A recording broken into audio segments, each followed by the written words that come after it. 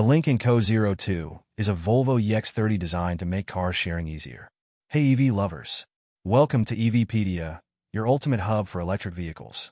If you're as excited about EVs as we are, hit that subscribe button, give us a like, and drop a comment below. And if you want to help us bring even more amazing content, consider giving us a super thanks. This small crossover has a sharing strap that will take the driver directly to the app used to manage the car sharing program. The Lynk Co 02 can be leased, purchased, or used via subscription. It can also be loaned out via a car-sharing subscription. Underneath, it is mechanically similar to the Volvo EX30. It goes on sale in Europe this coming December. The concept of car sharing has been one of those ideas that sounds great on paper, but fails to work in the real world. Of course, there's always the inherent grossness of a stranger using your personal vehicle without you being there, but that's not just the only problem. The apps to make it all work are clunky, often requiring phones and key handling, and just a whole bunch of nonsense that makes what should be passive income an annoying hassle. This week, the formerly PHEV-only brand Lynk Co introduced its second EV, the Lynk Co 02. This model is designed to take all the lessons learned from its PHEV crossover, called the 01, and make them that much better, especially when it comes to sharing the vehicle. The car was unveiled this week at a special media event in Milan, Italy. If you've been following along to the Chinese market like I have, probably not though, you'll have noticed that there already is a Lynk Co 02, an ICE and PHEV hatchback only sold in China. However, according to Lynk Co's press release, this 02 is designed primarily to appeal to European audiences and make the car-sharing part way easier.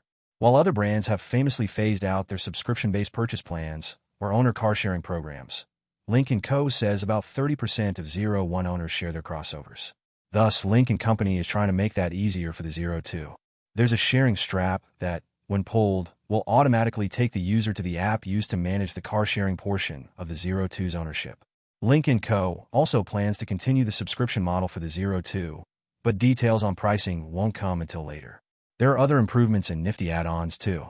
For example, it has a Hey Honk, which is an adjustable sound that allows the driver to honk and interact with the car's surroundings in less aggressive ways. Also, the 02 has a selfie camera and V2L capabilities, which could be used to charge an e-scooter, according to Lynk Company.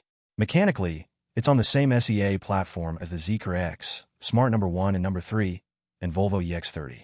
Like those cars, the 02 will come with a 66 kilowatt-hour NMC battery, good for up to 276 miles, estimated, on the WLTP cycle.